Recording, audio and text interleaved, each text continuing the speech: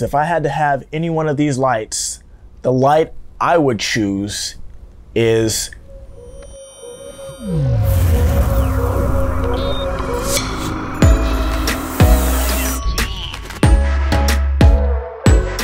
What's up guys, it's your boy Eugene, and today we're going to be talking about monolights. More specifically, two of the more popular 400 watt monolights you can use for your photography needs. On my left, we have the Orlit Rovelight RT400. And on my right, we have the Flashpoint XPLOR 400 Pro. These two monolights are very, very similar in what they have to offer. And I'm not going to show you any picture examples or anything because 400 watts is 400 watts. Depending on what modifier you use, it's going to depend on what spread you're going to get. And there's 1,000 videos about that already. So we're just going to dive and do kind of an overview on the specs, why you may want one over the other. I will show you some recycle time examples, but that's about it. Here's a warning because we're about to dive into some deep nerdy specs right now. If you want to skip to the timestamp right about here, you can get to my verdict, if you will. So let's get to it. The output on both of these lights is 400 watts. So both lights are going to be equal as far as the amount of light that they can output. The compatibility, the Orlit's going to be compatible with Nikon, Canon, Fuji, and Sony, whereas the Flashpoint is going to be compatible with Canon, Nikon, Fuji, Sony, Panasonic, and Olympus. So definitely advantage for the Flashpoint when it comes to compatibility with your camera system. Next up, we have mount.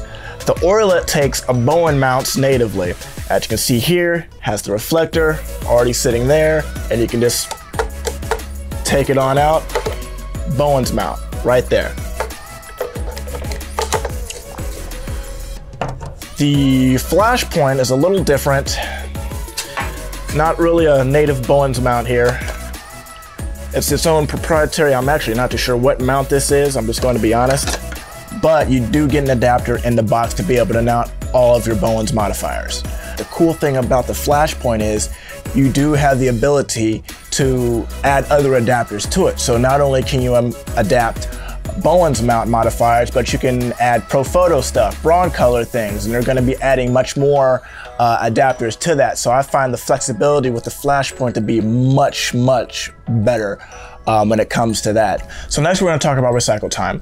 The recycle time on the Orlit is going to be 0.05 seconds to 1.6 seconds at full power, whereas the recycle time on the Flashpoint is going to be 0.01 seconds to just about 1 second on a recycle time. So as you can see, we are at full power now. Let's see how long it takes for it to recycle.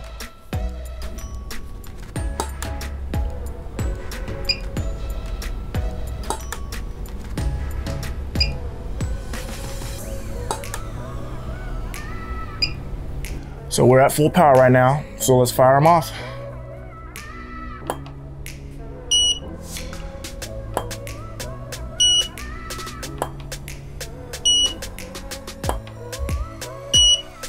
The Flashpoint's just slightly faster. Next we're going to talk about is flash duration. So the flash duration on the Orlit is going to be 1/800th of a second all the way up to 1/19,000th of a second in its freeze mode. So the flash duration on the Flashpoint, no pun intended, is going to be 1/240th of a second all the way up to 112,820th of a second. Here's where things get a little iffy. So the flash duration on the Orlit is measured in T5 times, and the flash duration on the Flashpoint is measured in T1 times. So if you're looking for a light to freeze action with minimal motion blur, I would go for the Flashpoint, but if that's not an issue for you at all, I would stick with the Orlit. Now, both of these lights offer a modeling lamp, which is really, really good to have, especially when you're in a not adequately lit situation. So 15 watts on the Orlit, 30 watts on the Flashpoint. I would say advantage Flashpoint just for having a little bit more output on their LED. Next, we're going to talk about the battery capacity. So you're getting a massive 4,400 milliamp hour battery with the Orlit, and that's good for 400 flashes. Whereas on the Flashpoint, you're getting a 2600 milliamp hour battery, which is good for 390 flashes. So obviously the advantage is going to be with the Orlit because you're going to be getting more flashes out of that battery. But that's at a cost, and we'll talk about that here in a little bit. So now let's talk about radio frequencies and what these two lights are compatible with. So the Orlit is not only going to just be compatible with the Orlit RT system, but it's also compatible with the Canon RT system and the Mars T RT system, which is the Jinbei version of that. So you do have a lot of flexibility with this, especially if you're a native Canon shooter. You can use one remote to control all of your lights, which is really cool. The Flashpoint, on the other hand, it's compatible with the Flashpoint R2 system, as well as the Godox X system. So not as many systems it's compatible with, although it is compatible with more cameras. I would say the advantage is here is having more frequencies that it can work with as far as radio communication. It really honestly should be a tie, but I'm gonna give the advantage to the Orlit today. Next, let's talk about weight. So remember I was talking to you about the 4400 milliamp hour battery. It's a bigger battery, it's heavier than the 26 milliamp hour battery. That said, this comes in at a 5 pounds, whereas this comes in at 4.6 pounds. You may look at me and say, 0.4 pounds isn't much. Well, if you have that on a boom pole with a modifier, it's gonna get heavy. So I feel like with this one, you're not gonna run the risk of it tipping over at least as frequently, and you don't want that to happen anyway. So next, let's talk about size. So the dimensions of the Orlit, I'm gonna just put on the screen here. And the dimension of the Flashpoint, I'm gonna put on the screen here. I like smaller monolights, so advantage, Flashpoint. Now let's talk about price. The Flashpoint is coming in at $649.99 on Adorama's website. Depending if it's on sale or not, it may be lower depending on when you watch this video. But the Orlit at Adorama right now is showing up as $349 on sale. But original price could go back up to $499, but still, that's about $150 difference that you're seeing between these flashes. So advantage, Orlit for price.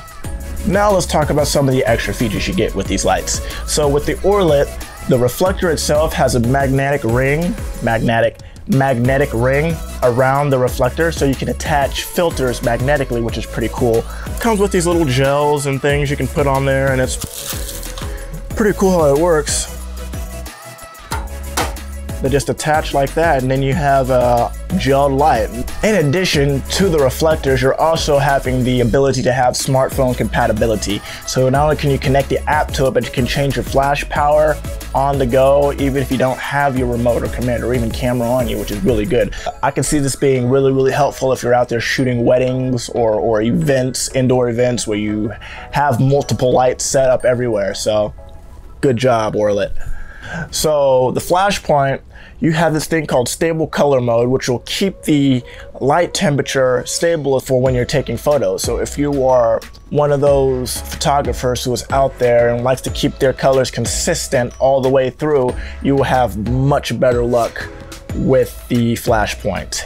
Another thing that I touched on previously was the ability to adapt other brand modifiers to it. So not only can you get Bowen stuff, but you can add Pro Photo, Broncolor, just by adding a simple adapter to the light. So if you already have other modifiers or you already bought into other systems, and you don't have to worry about having modifiers that aren't going to work with your light. One thing I will touch on that I didn't touch on with the Orlit here, the fact that the Explorer's ecosystem or the Godox ecosystem is much bigger than the Orlit. With the 400 Pro, they also have the 600 Pro, the 600, they have the 8200s that a lot of people love because they're small and compact, but you have all these lights and flashes that you can have add and work seamlessly together on the same frequency.